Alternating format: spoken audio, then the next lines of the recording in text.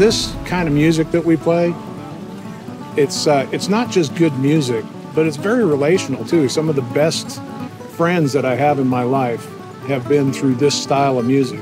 What I love is to go back behind Founders Hall and watch people jam. It's incredible that people that don't know one another, have never met one another, can walk up and start playing music together, and it's a beautiful thing to watch.